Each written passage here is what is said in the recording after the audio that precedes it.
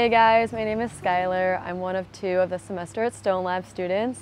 I'm currently going to be a rising senior at The Ohio State University, and I'm studying environmental science and specializing in ecosystem restoration, and this is my second month at Stone Lab.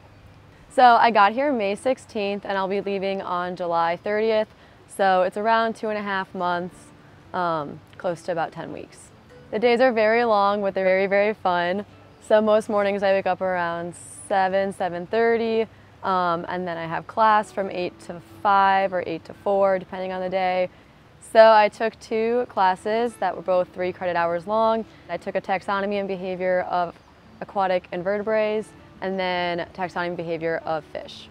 It's very hands-on. You do a lot of field days, so you get to go out and actually use tools that you'll probably go use in a career setting. So you learn a lot, and I like that it's very hands-on and interactive and collaborative. After a long day of classes, we love to play volleyball. We like to go swimming. We typically have bonfires with s'mores and food and snacks and stuff like that. You're constantly surrounded by people, and then these people all become your friends, and it's a very family, friend-like atmosphere. There's always someone to talk to, always someone wanting to study or hang out with you. So as a rising senior, I felt a lot of pressure to work a typical standard internship over the summer, and wasn't entirely what I wanted to do. I really wanted to get hands-on experience in the science field and kind of grow more connections with OSU faculty members. And so this kind of was the perfect opportunity to do both of those things.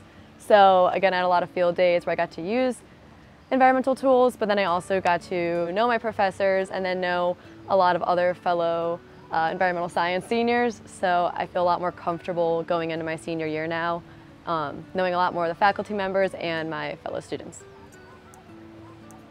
I am an environmental science major, but I hope to go more into environmental policy and the social science part of it.